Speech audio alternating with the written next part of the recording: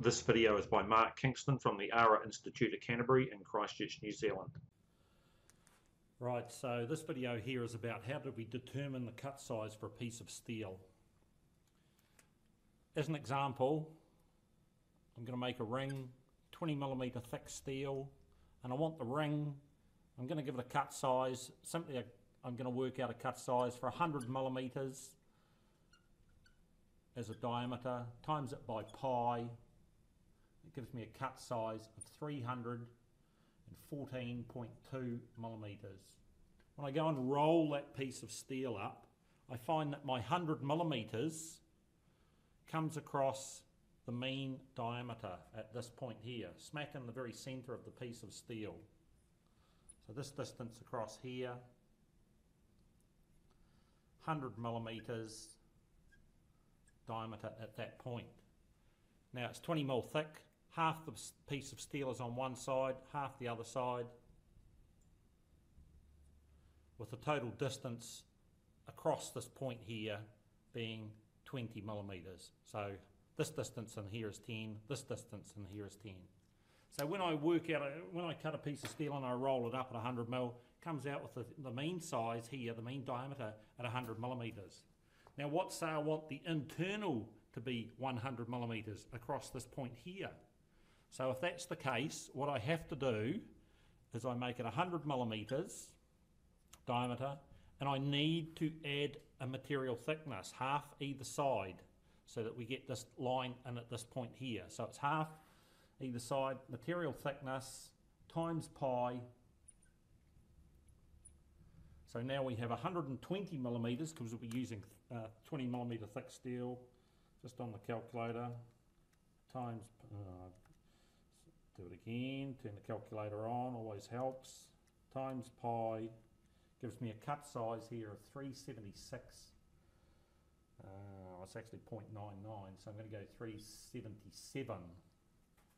So if I went and cut a piece of steel at 377 and rolled it up, I would find it's now 100mm in at this point here, 10mm either side, so it's 120 around here, and that's what I had to times it by to get that size. Now let's say I want to go and get it to fit inside something, so it's 100mm across the outside. Well, what do we have to do? We have to minus a material thickness now. Times it by pi, and that'll give us our circumference. So now we've got 100 minus 20 is 80, times pi gives us a cut size of 251mm. So this is the mean diameter or mean circumference. This was the external, and this is the internal. So if we go back to the ring, the distance around this line here on the drawing, being the longest one, is 377mm. The distance around this line here is 314mm, and the distance around the internal one for cut size of 100mm comes out at 251.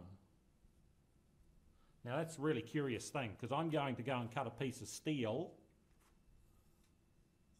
If I cut it and it's 20mm thick at 100mm,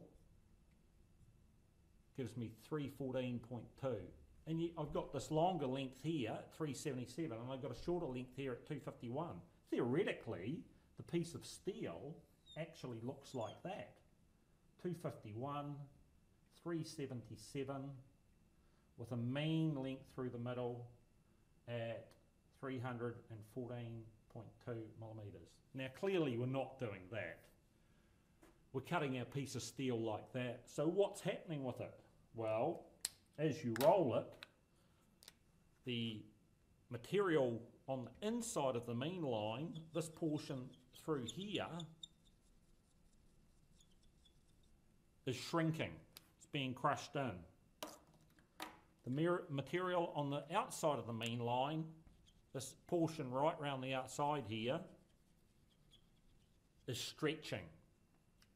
So whenever you work out a dimension, if you want to go over something, you must add the material thickness to it before you times it by pi to get your cut length. If you want to go inside something, you must minus the material thickness. So whatever you're making, you need to determine whether you're going over it or inside it. And then you just plus or minus your material thickness to determine your cut size. So it's pretty straightforward, really. You might have to look at that a couple of times just to get your head around it. Even if you're rolling a piece of steel, let's say you've got a piece of steel that's 50 millimetres thick, and you're going to roll it up. It's hard to imagine that that portion around the outside is actually shrinking and that the portion on the inside is being stretched. But that's actually what's happens. It's the physics of what's actually happening. You don't want to think about it too much. You simply need to add or minus your material thickness before you actually do your job. I'll leave it there. Thank you.